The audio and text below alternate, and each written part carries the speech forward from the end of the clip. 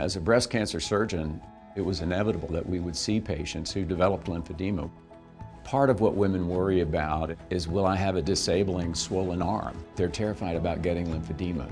In the beginning, we were aware that lymphedema was happening. We weren't really sure who was going to get it or exactly what the triggers were. By the time we were catching the lymphedema, it seemed that we'd already missed the window to adequately treat it.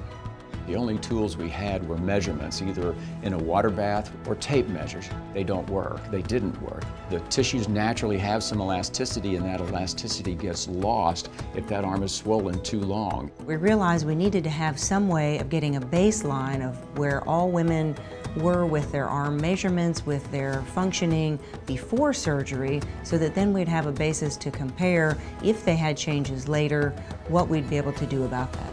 We were teaching sentinel lymph node biopsy. The focus then was on reducing lymphedema. I met the folks who started this company using bioimpedance. They had come to this meeting in the States because they really believed the technology would make a difference.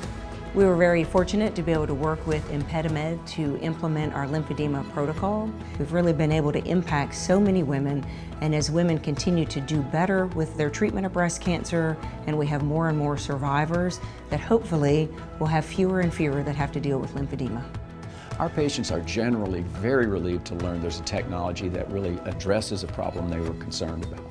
Using bioimpedance is a much more accurate, reliable way of measuring women's arms and getting baseline measurements, and it's critically important because we don't know exactly why some women develop lymphedema and others do not, and it's so important to be able to detect that at a subclinical level so that interventions can happen and hopefully lymphedema can be prevented.